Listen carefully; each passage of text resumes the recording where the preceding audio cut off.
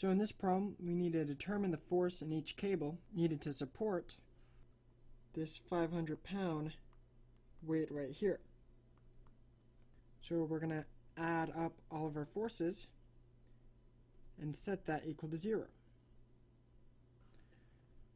So we have force CA, this one right here, plus force CB, plus force CD, plus the weight vector, can't forget that one, all equals 0. So what it comes down to in this problem is assembling each one of these force vectors, putting it in Cartesian form, I, J, K format.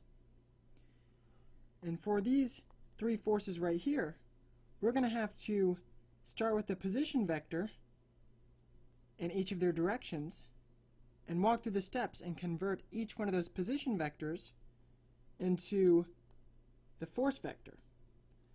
So just make sure you're sharp on that skill. I have a video that builds you up from ground zero on that concept.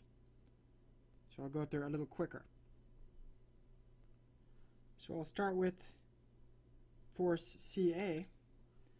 I need to make a position vector going from C to A, because that'll be the direction of the force of this rope on this particle C here.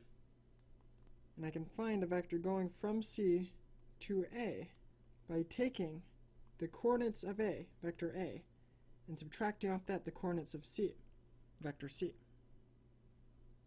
So it looks like the coordinates of A will be positive 2 in the x, there won't be anything in the y, and looks like it's sitting in the xy plane, so that's 0 in the z as well. And for C, looks like that's going to be 0 in the x.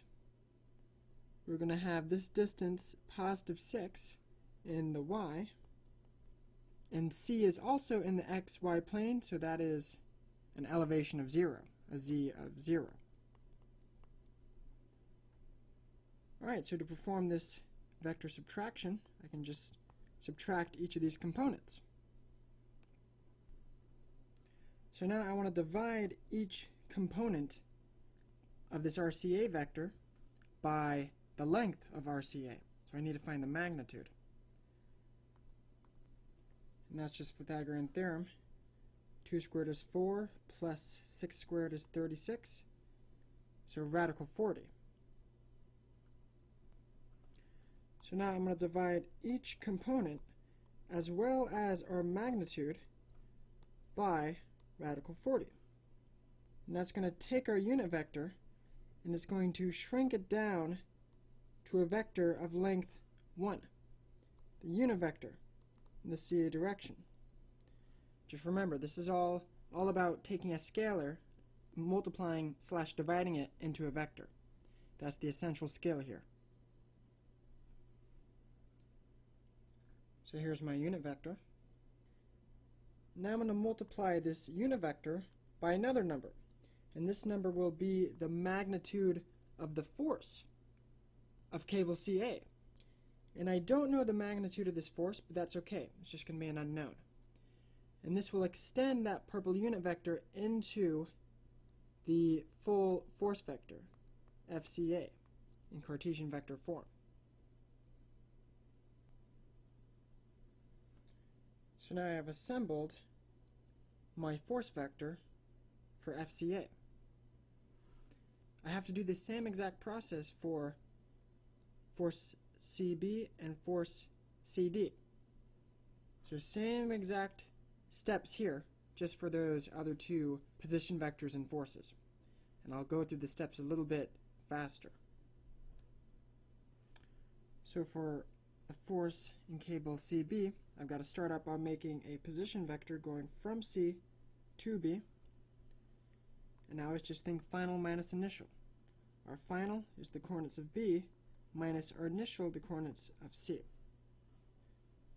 B just looks like to be 2 in the negative x direction, so negative 2 I hat.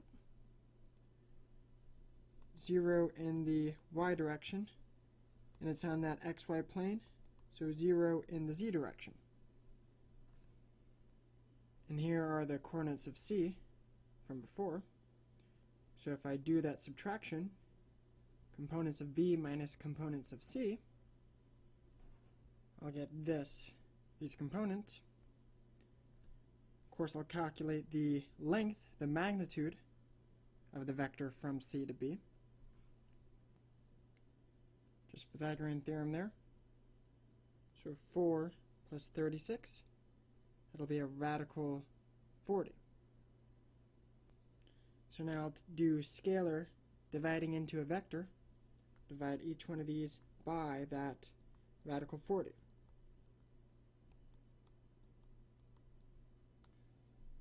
And I'll get this unit vector, and I'll take the force in this cable, which is an unknown number, and multiply this into this unit vector. And here's our force vector. So same exact process for our last force vector from C to D. So I'll just do the math and I'll show you it, and just pause the video and make sure it's making sense.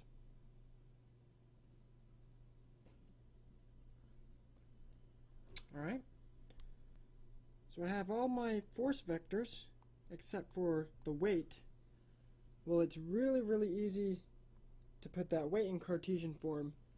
It's only going downwards, so it's just going to be 500 in the negative k direction, the negative z direction. So that's 0 in the I direction, 0 in the j direction, and a minus 500 in the k direction. So I just have to add up all of these force vectors by adding up their components and just set each one equal to 0.